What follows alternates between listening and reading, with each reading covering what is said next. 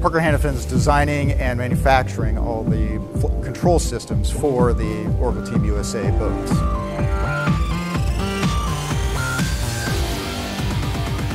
We're responsible for figuring out how the sailors want to sail these boats, how that affects the design of the control system, how we actually implement that into a usable, functional system for these sailors. It's really a leap into a new realm for us because we've always kind of used marine-based companies, but now with the help of Parker, we're exploring ways of sailing by using aerospace technology.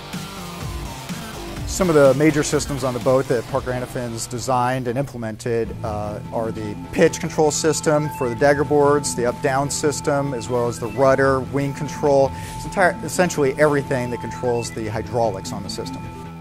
Parker Hannifin manufactures the Intellinder, which is a position control sensor that we use on a lot of moving equipment. It effectively has a barcode already marked onto the cylinder rod, and it uses this little gadget here to determine whereabouts within the stroke the cylinder is. And it allows us to really hone in and define positions and also movement of all of our surfaces.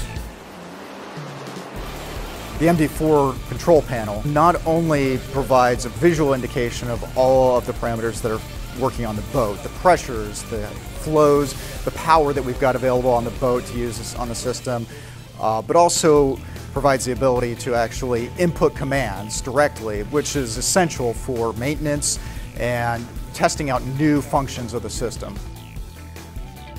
When I started on the project, I told other people it was chaos. Now I could say it feels like controlled chaos.